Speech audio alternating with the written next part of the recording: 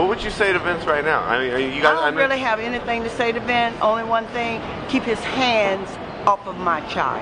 Stop before he hurts her or kills her. I love Vince, but I don't want him to kill my child. As simple as that. Stop. If Tamar decided, you know what, I'm going to forgive him, would she have your blessing? And if he stopped, you know would what? she have your blessing? I think that if a person really means what they're doing, then they'll go and get help. They'll get counseling, right? Interesting. So maybe Maybe he needs to go I think he needs to go and get counseling. I really and truly do, before someone gets killed.